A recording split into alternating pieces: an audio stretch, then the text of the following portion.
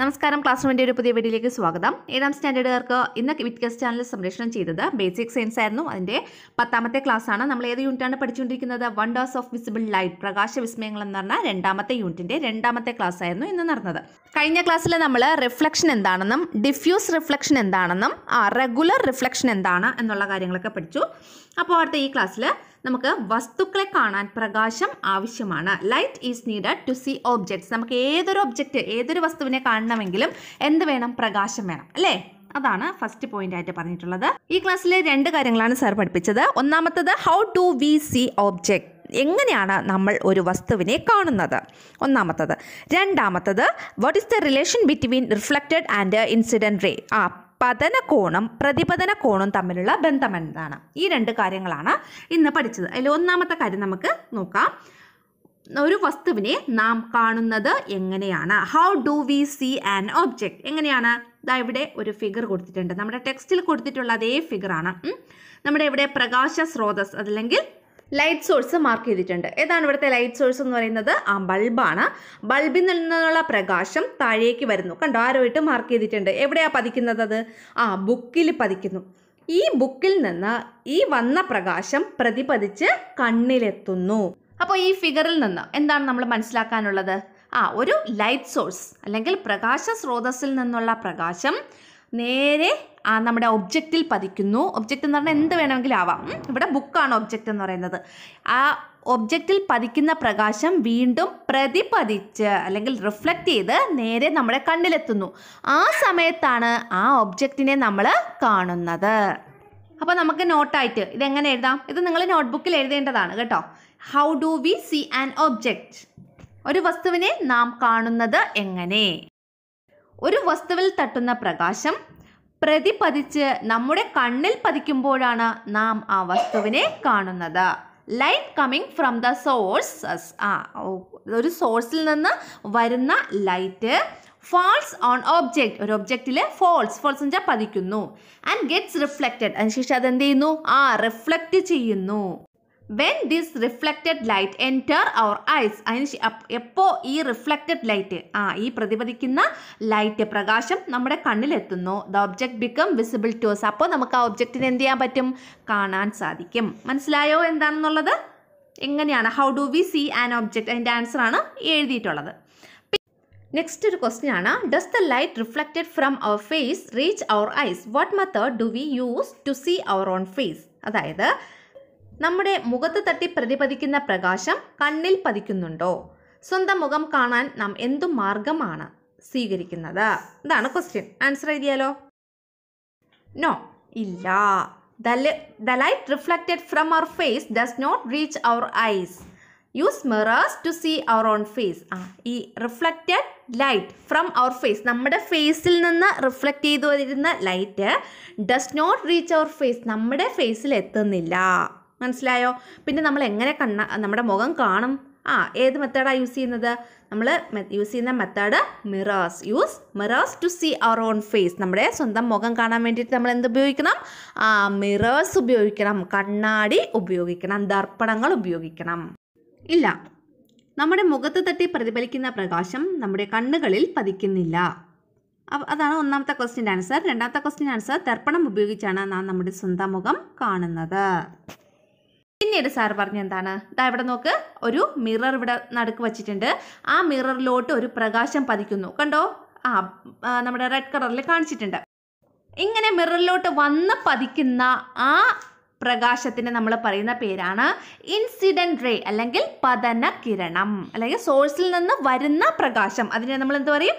പതനകിരണം അല്ലെങ്കിൽ incident ray എന്ന് പറയും. ഇങ്ങനെ വരുന്ന ഇൻസിഡൻറ്റ് റേ അല്ലെങ്കിൽ പതനകിരണം മിററിൽ തട്ടി പ്രതിപദിക്കും. അതാണ് തിരിച്ചുള്ള ഒരു ആരോ ആയിട്ട് കാണിച്ചിട്ടുള്ളത്. അതാണ് ഇവിടെ കാണിച്ചിട്ടുള്ളത് പ്രതിപതന കിരണം അല്ലെങ്കിൽ റിഫ്ലക്റ്റഡ് റേ. ഇനി നമ്മൾ അതിൻ്റെ നടുക്കൂടെ ഒരു ലൈൻ വരച്ചു. അതിന് നമ്മൾ ലംബം അല്ലെങ്കിൽ നോർമൽ എന്നാണ് പറയുന്നത്. 90 ഡിഗ്രിയിൽ ഒരു ലംബം അല്ലെങ്കിൽ നോർമൽ വരച്ചു. അപ്പോൾ നോക്കിക്കഴിഞ്ഞാൽ അവിടെ 2 ആംഗിൾസ് ഫോം ചെയ്യും. ഒന്ന് പിങ്ക് കളറിലും ഒന്ന് ഓറഞ്ച് കളറിലും മാർക്ക് ചെയ്തിട്ടുണ്ട്. കണ്ടോ? അതിൽ ആ പിങ്ക് കളറിൽ മാർക്ക് ചെയ്തിട്ടുള്ള ആംഗിളിനെ നമ്മൾ എന്ത് പറയും? പതനകോൺ അല്ലെങ്കിൽ ആംഗിൾ ഓഫ് ഇൻസിഡൻസ് എന്ന് പറയും. ഇനി അവിടെ ഓറഞ്ച് കളറിൽ വന്ന ആ ആംഗിളിൻ്റെ പേരാണ് പ്രതിപതന കോൺ അല്ലെങ്കിൽ ആംഗിൾ ഓഫ് റിഫ്ലക്ഷൻ. ഇതാണ് ആംഗിൾ ഓഫ് റിഫ്ലക്ഷൻ. ഇനി നമുക്കിവിടെ കണ്ടുപിടിക്കാനുള്ള എന്താണ്? ഈ ആംഗിൾ ഓഫ് ഇൻസിഡൻസും ആംഗിൾ ഓഫ് റിഫ്ലക്ഷനും പതനകോണും പ്രതിപതന കോണും തമ്മിൽ എന്തെങ്കിലും റിലേഷൻ ഉണ്ടോ, അവയുടെ അളവുകൾ തമ്മിൽ എന്തെങ്കിലും ബന്ധമുണ്ടോ എന്നാണ് നമ്മളിനി പരിശോധിക്കാൻ പോകുന്നത്. അത് നമുക്കൊരു എക്സ്പെരിമെൻ്റ് ആയിട്ട് ചെയ്യണം. എന്നിട്ട് അതിൻ്റെ എക്സ്പെരിമെൻറ്റ് നോട്ടായിട്ട് എഴുതാൻ വേണം. അതിനു മുമ്പ് എന്താണ് റിലേഷൻ എന്ന് പറഞ്ഞുതരാം. പതനകോണും പ്രതിപതന കോണും എപ്പോഴും തുല്യമായിരിക്കും. Angle of incidence and angle of reflection will be always equal. മനസ്സിലായോ? അപ്പോൾ പതനകോണും പ്രതിപതന കോണും ആംഗിൾ ഓഫ് ഇൻസിഡൻസും ആംഗിൾ ഓഫ് റിഫ്ലക്ഷനും എല്ലായ്പ്പോഴും എങ്ങനെയായിരിക്കും? തുല്യമായിരിക്കും, ഈക്വൽ ആയിരിക്കും. വളരെ ഇമ്പോർട്ടൻ്റ് ആയിട്ടുള്ളൊരു പോയിൻ്റാണ്. എല്ലാവരും കറക്റ്റായിട്ട് പഠിച്ചോളണം കേട്ടോ. ആംഗിൾ ഓഫ് ഇൻസിഡൻസിനെ നമ്മൾ റെപ്രസെൻ്റ് ചെയ്യുന്ന ലെറ്റർ ഐ ആണ്. ആംഗിൾ ഓഫ് റിഫ്ലക്ഷൻ ആണെങ്കിൽ അതിനെ റെപ്രസെൻ്റ് ചെയ്യുന്ന ലെറ്റർ ആർ ആണ്. ഇനി നമ്മൾ ടെക്സ്റ്റിൽ ഇവിടെ ഒരു ടേബിൾ തന്നിട്ടുണ്ട്. അതിൽ പതനകോൺ കൊടുത്തിട്ടുണ്ട്. അതിൻ്റെ പ്രതിപതന കോൺ ഏതൊക്കെയായിരിക്കും എന്നുള്ളത് മാർക്ക് ചെയ്യണം. ഇപ്പോൾ നമ്മൾ പറഞ്ഞതേ ഉള്ളൂ. എന്താണ് പതനകോൺ? Angle of ഇൻസിഡൻസും angle of റിഫ്ലക്ഷനും equal ആയിരിക്കുമെന്ന് പറഞ്ഞിട്ടുണ്ട്. അങ്ങനെയാണെങ്കിൽ നമ്മുടെ ടെക്സ്റ്റിലുള്ള ടേബിളാണ്. English മീഡിയംകാർ angle of incidence, Malayalam മീഡിയംകാർക്ക് പതനകോൺ. അടുത്ത കോളത്തിൽ ആംഗിൾ ഓഫ് റിഫ്ലക്ഷൻ അല്ലെങ്കിൽ പ്രതിപതന കോൺ എഴുതുക. അപ്പോൾ പതനകോൺ 30 ഡിഗ്രി ആണെങ്കിൽ ആംഗിൾ ഓഫ് റിഫ്ലക്ഷൻ 30 ഡിഗ്രി തന്നെയായിരിക്കും. അടുത്തത് 50 ഡിഗ്രി ആണെങ്കിൽ ഇപ്പുറത്തും 50 ഡിഗ്രി ആയിരിക്കും. 60 ഡിഗ്രി ആണെങ്കിൽ ഇപ്പുറത്തും 60 ഡിഗ്രി ആയിരിക്കും. 80 ഡിഗ്രി ആണെങ്കിൽ ഇപ്പുറത്തും 80 ഡിഗ്രി തന്നെയായിരിക്കും. ഇനി നമ്മൾ നോക്കാൻ പോകുന്നത് പതനകോണും പ്രതിപതന കോണും തമ്മിൽ എന്തെങ്കിലും ബന്ധമുണ്ടോ. നമ്മളൊരു എക്സ്പെരിമെൻറ്റ് ചെയ്ത് അത് എക്സ്പെരിമെൻറ്റ് നോട്ടായിട്ട് എഴുതണം. ഇത് സാർ ചെയ്ത എക്സ്പെരിമെൻ്റ് ആണ്. കണ്ടോ? അപ്പോൾ നമ്മൾ ഈ ചെയ്തതിൻ്റെ എക്സ്പെരിമെൻറ്റ് നോട്ട് എഴുതാൻ പോവാണ്. ഇതാണ് നെക്സ്റ്റ് ആക്ടിവിറ്റി ആയിട്ട് നിങ്ങൾക്ക് തന്നിട്ടുണ്ടായിരുന്നത്. അപ്പോൾ നമ്മൾ എക്സ്പെരിമെൻറ്റ് നോട്ടാണ് ഈ എഴുതിയിരിക്കുന്നത്. ഫസ്റ്റ് എക്സ്പെരിമെൻറ്റ് നോട്ട് എഴുതുമ്പോൾ എയിം ആണ് എഴുതാനുള്ളത്. അല്ലേ? എയിം അല്ലെങ്കിൽ ലക്ഷ്യം. To find is there any relationship between the angle of incidence and the angle of reflection. Angle of incidence angle of reflection തമ്മിൽ എന്തെങ്കിലും റിലേഷൻഷിപ്പ് ഉണ്ടോ എന്നുള്ളതാണ് നമ്മൾ കണ്ടുപിടിക്കാൻ പോകുന്നത് ലക്ഷ്യം. പതനകോണും പ്രതിപതന കോണും തമ്മിൽ എന്തെങ്കിലും ബന്ധമുണ്ടോ എന്ന് കണ്ടെത്തുവാൻ വേണ്ടി. അടുത്ത രണ്ടാമതായിട്ട് എഴുതാനുള്ളത് ആവശ്യമുള്ള വസ്തുക്കൾ. Malayalam മീഡിയംകാർ, English മീഡിയംകാർ materials required. എന്തൊക്കെയാണ് നമുക്ക് ആവശ്യമുള്ളത്? സുതാര്യമായ ഒരു പാത്രം, ഒരു സമതല ദർപ്പണം, ചാർട്ട് പേപ്പറിൽ വെട്ടിയെടുത്ത ഒരു പ്രൊട്രാക്ടർ, ലേസർ ടോർച്ച്, വെള്ളം, സോപ്പ് വെള്ളം. ഇത്രയും കാര്യങ്ങളാണ് നമുക്ക് ആവശ്യമായിട്ടുള്ളത്. Materials required. A transparent vessel, ഒരു ട്രാൻസ്പാരൻ്റ് ആയിട്ടുള്ള വെസൽ. എ പ്ലെയിൻ മിറർ, ഒരു സമതല ദർപ്പണം.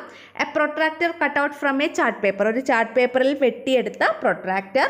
പിന്നെ laser torch, water, soap solution. അപ്പോൾ ഇത്രയും മെറ്റീരിയൽസ് ആണ് നമുക്ക് ഈ ഒരു പരീക്ഷണം ചെയ്യാൻ വേണ്ടിയിട്ട് ആവശ്യമായിട്ടുള്ളത്.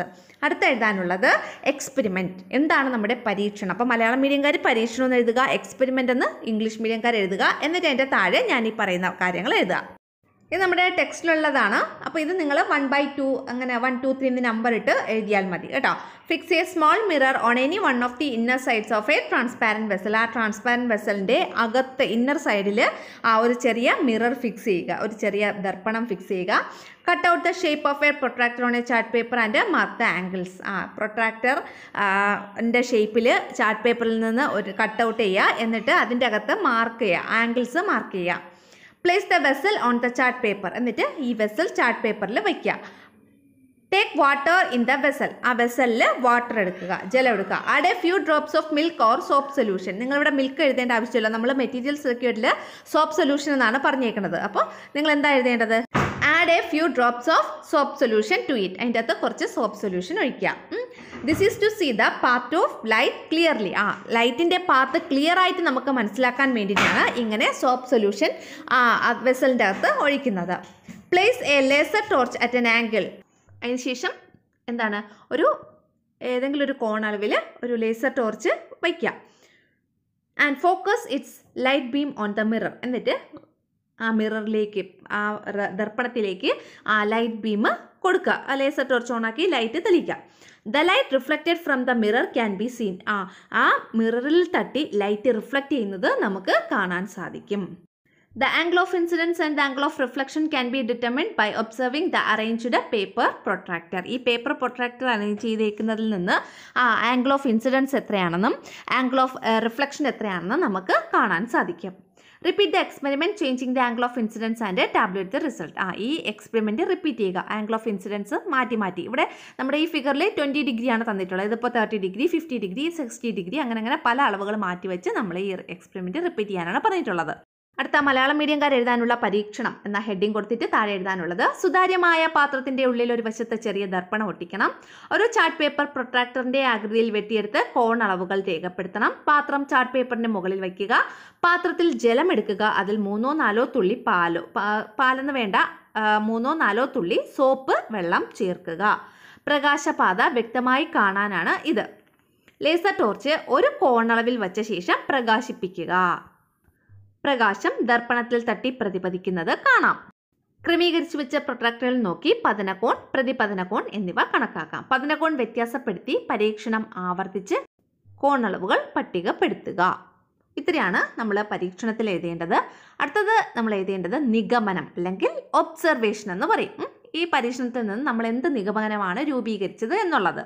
ഒബ്സർവേഷൻ എന്ന ഹെഡിങ് കൊടുത്തിട്ട് English മീഡിയംകാർ എഴുതാനുള്ളത്, when A ray of light falls on A plain mirror. ഒരു റേ ഓഫ് ലൈറ്റ് പ്ലെയിൻ മിററിൽ വന്ന് പതിക്കുമ്പോൾ, ഫോൾ ചെയ്യുമ്പോൾ എന്താണ് സംഭവിക്കുന്നത്? Angle of incidence is equal to the angle of reflection. അവിടെ ഉണ്ടാകുന്ന ആംഗിൾ ഓഫ് ഇൻസിഡൻസും ആംഗിൾ ഓഫ് റിഫ്ലക്ഷനും എന്തായിരിക്കും?